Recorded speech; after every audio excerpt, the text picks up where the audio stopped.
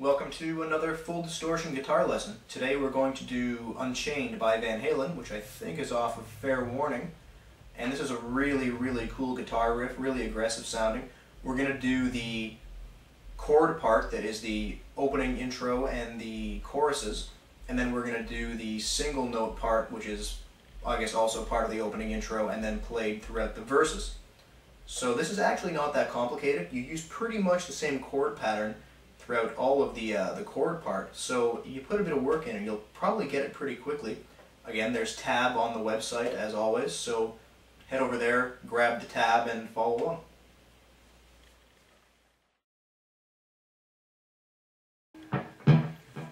Alright, so let's look at the chords you use on that opening part of the riff. So you pretty much use the same formation up and down the neck throughout the entire thing. So you're going to start at the 5th fret, bar the A, D, G, and B strings with your first finger, and then with your third finger, bar the D, G, and B strings across the 7th fret. So this is your chord. That's your opening chord. Next, you're going to just take your pinky and add it to the 8th fret on the B string. So that's the opening two chords. And you're going to move up to the 3rd fret, bar the D, G, and B strings, then add your middle finger on the 4th fret on the B string. So, and slide that whole thing down to the 5th fret and repeat. So far you have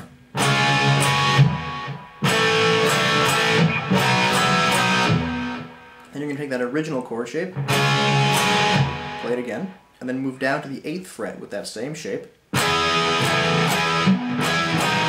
at that part, same shape, add the pinky,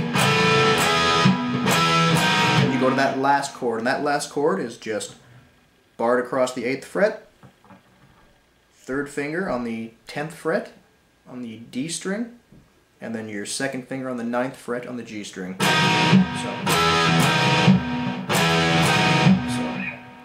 Altogether you have.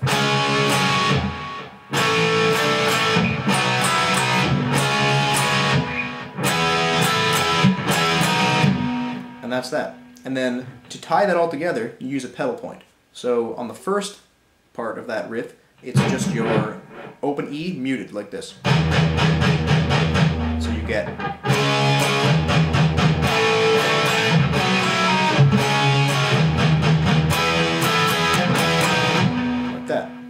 on subsequent repetitions, you're going to use the A string and you're going to slide it down in between. So when you're moving this way, you slide down. When you're coming back this way, you slide up. So like this.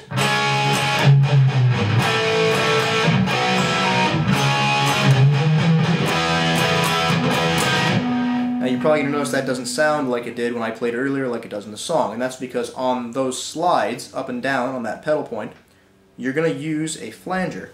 So when you turn the flanger on those parts, it sounds like this.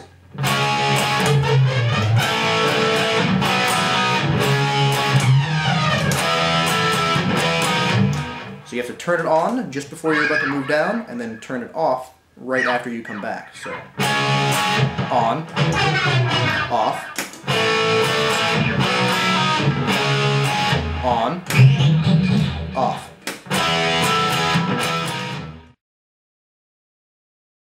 So on the second part here, I'm not going to explain every note because that would take forever. So just go to the website, grab the tab, and look at the tab, and I'll just play it slow here for you, and combine with the tab you'll be able to figure out. So it goes like this. So fast, it's like this.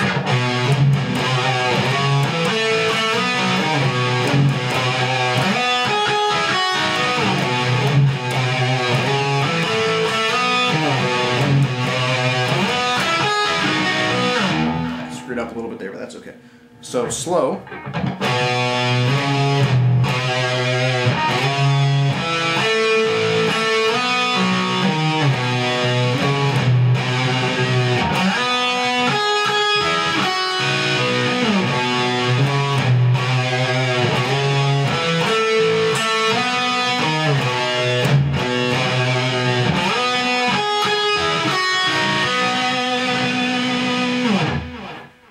And that's it.